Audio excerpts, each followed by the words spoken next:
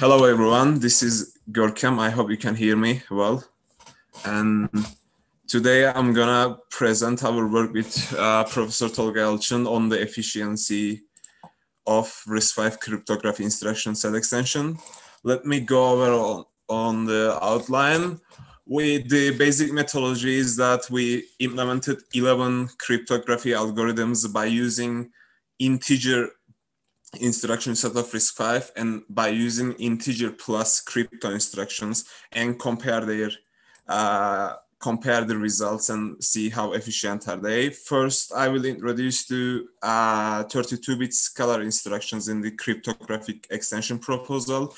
I will go quickly over the algorithms we implemented. I will show the software implementation highlights, and then Tolga is going to speak on the performance comparison, hardware implementation results, and alternative instruction proposal. And at the end, we're gonna get the questions. And yeah, as Ben said, we have two parts of the 32-bit scalar instructions, like Bitmanip extension that are borrowed and specific algorithm instructions. And on the 32-bit scalar instructions, we have logical rotate instructions. We have logic bit negate instructions, where they are the AND, OR, and XOR instructions, where we get the complement, logical complement of the second instructions, as shown on the diagram. And we have packing instructions, where we take the 16-bit of the RS2 register and RS1 register, lower and upper, and we take the lower bytes of the RS2 and RS1 register and we pack them onto RD register. Then we have crossbar permutation instructions which allow us to reposition the nibbles and bytes in the RS1 register. We have bit and byte permutations, where we basically apply the generalized reverse operation, first 3 stage of generalized reverse operation and last 2 stage of generalized reverse operation, where we can reverse the bit order of each byte, or we can reverse the byte order in 32-bit register. We have zip and unzip instructions, where we apply all the stages of unshuffle for unzip and shuffle for zip instructions. This shuffle instruction is described in bit manipulation instruction set. We have carry less multiply. I think some of you ask about this. We have carry less multiply, where it is a normal multiplication operation, where the and multiplication of operation is the AND and addition operation is the XOR operation. We have specific AES instructions to accelerate AES algorithm. The details about these instructions can be found on the paper called The Design of Scalar AES Instruction Set Extension for RISC-V from Ben Marshall and his colleagues. And we have SHA-2 acceleration instructions for SHA-256 and SHA-512. They implement the functions of SHA-256 and SHA-512 instructions to accelerate these algorithms. And same thing, we have SM3, the algorithm, and SM4 algorithm. Let me go over the algorithms. We have 8 block ciphers and 3 hash functions, which are like SHA algorithms. And I think most of you are familiar with the AES. It is a 128-bit block cipher with 3 different key sizes. The number of rounds are changing based on the key sizes. And this is the structure of the AES algorithm. And again, SIT is the 128-bit block cipher with 2 versions, where we can use extended S boxes to accelerate the algorithm. It is using the Feistel structure as shown on the diagram. And decryption algorithm is identical to encryption algorithm, but we perform it in the reverse order. And CAMELLIA is a 128-bit block cipher with 3 different key sizes, and it is using four SBoxes where the SBox 2, 3, 4 can be implemented by using SBox 1, and you can see the structure of the algorithm. And MISTY one is a 64-bit block cipher with a fixed 128-bit key. It is using 2 SBoxes, and it has variable number of rounds where the 8 round version is recommended. You can see the structure here on the block diagram.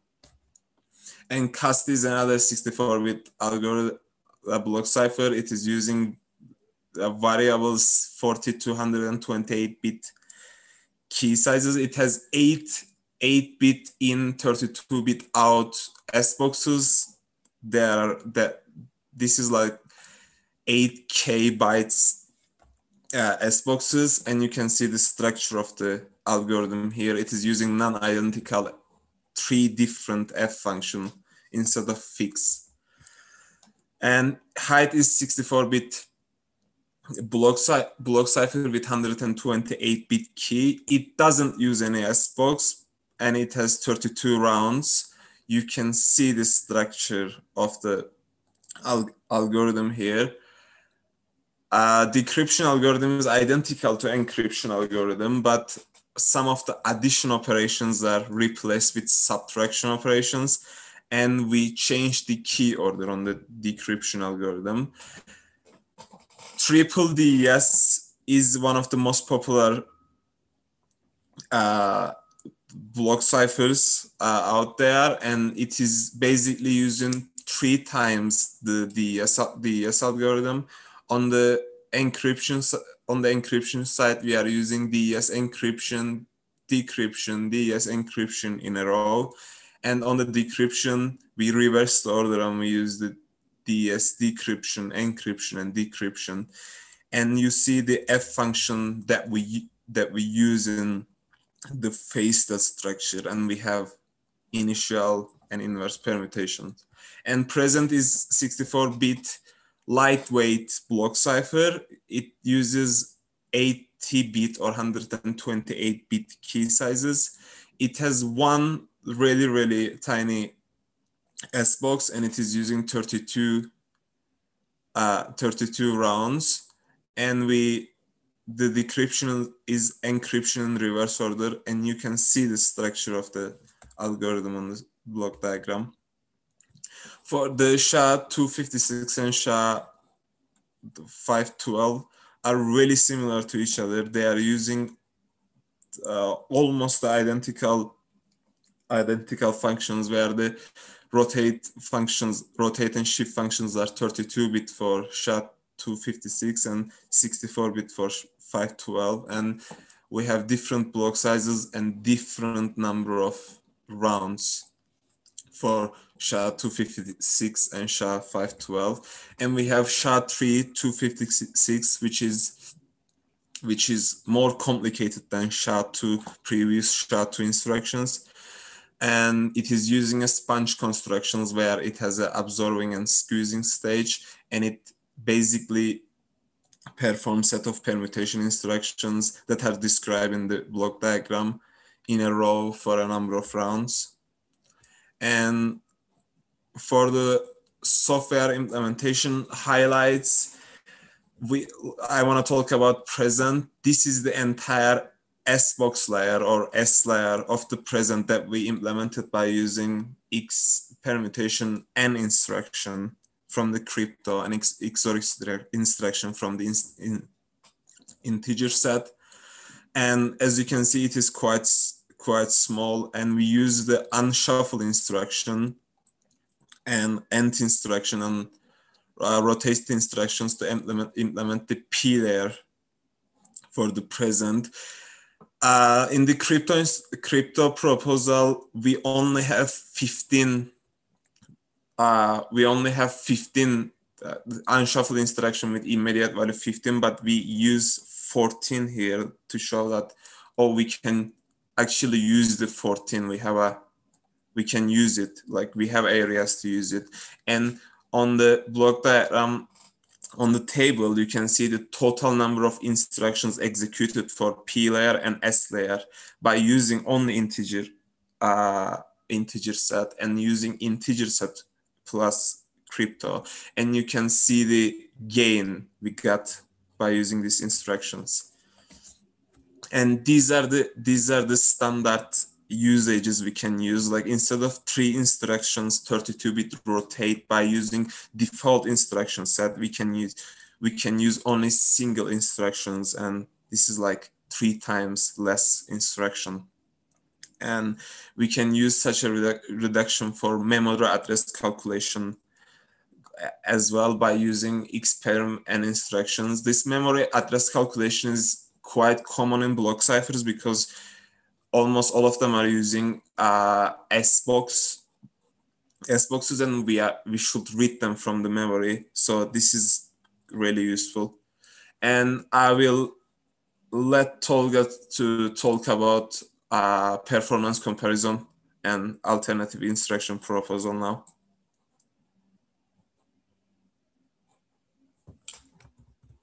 Yes, Tolga.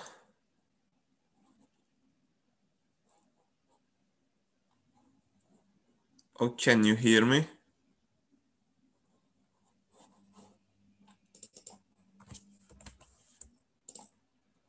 It looks like we need to change Tolga to a panelist, please, Deb. Yes. There he is. There he is. Excellent. So you can unmute and your video. There you go. Okay, great. So let me share my screen. Oh, actually, I'm sharing. Like, if you want to go from here. It's okay. So basically, do you want to continue? So okay, thank you, Gorkem. So okay, so as you can see, I mean, the blue lines, the blue bars are the default implementations with the default instructions, and the red ones are the implementations with the cryptographic instruction sets. So there are 2 points that I have to point out here. One is we basically implemented the standard ciphers. So why we go, for example, with Prince or Pride or some other things? These were the either idle standards or NIST standards. And then there's another thing I want to point out here is, as Gorkem said, the cryptographic instruction set is still evolving, and some instructions are added, some instructions are removed from the proposal. And in several of the instructions, for example, like unshuffle, grave, gork, etc., if I started with all the possible parameter sets originally, now in the proposal, the committee has removed several of those configurations, and they just limited use of, for example, unshuffle 15 only, etc. In our implementations, we stuck to the original unlimited instruction sets or parameter sets. Why? Because basically we implemented all of these in hardware also, the instruction set extensions, and implemented in a different way. And you saw that basically there is no increase in the area with respect to a limited parameter set or unlimited parameter set. That's why we use them. And another interesting thing you can see here in this graph is, as you see in some of the ciphers, for example, in HIGHT or in CAS or MISTI, the difference is really small. There's not much difference.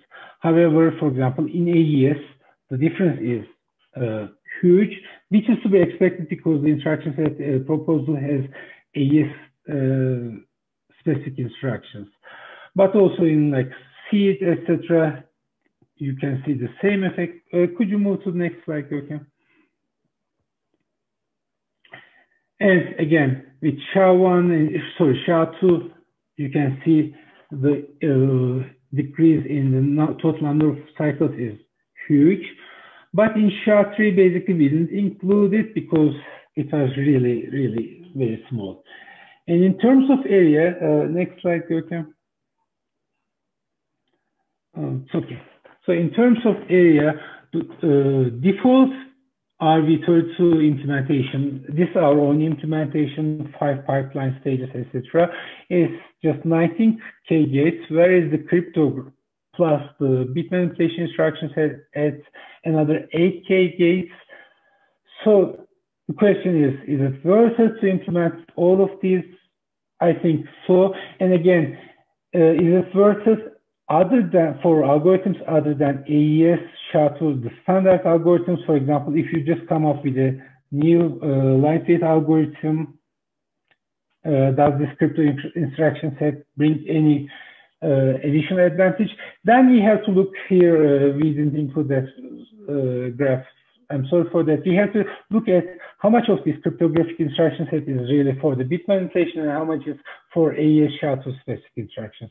Out of these 8 K gates, almost 6 K gates, 5-point-some K gates is for AES plus SHA specific instructions, whereas only slightly more than 2 K gates is for bit manipulation instructions. And the next slide, Görkem, please. We then started looking, and this is still in progress, by the way, starting to alternative instruction.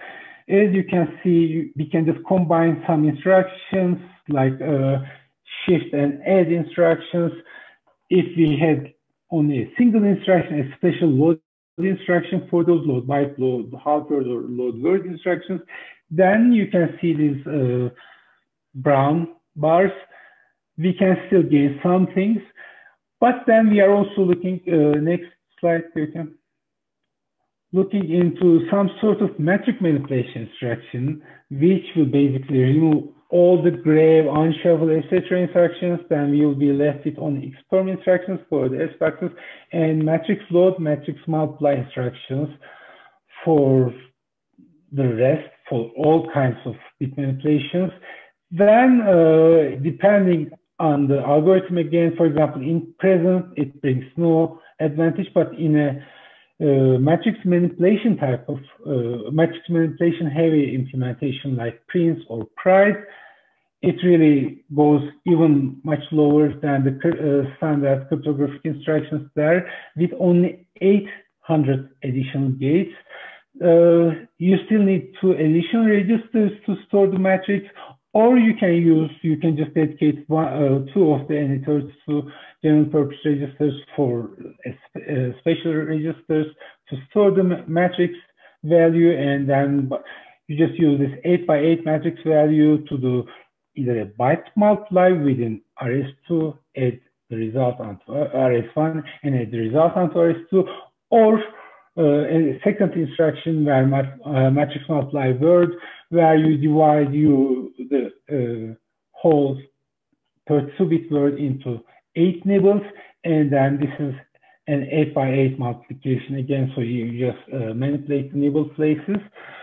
And as I said, this is still in progress work. We are still working on the finalized results from the RISC-V, NIST lightweight crypto competition.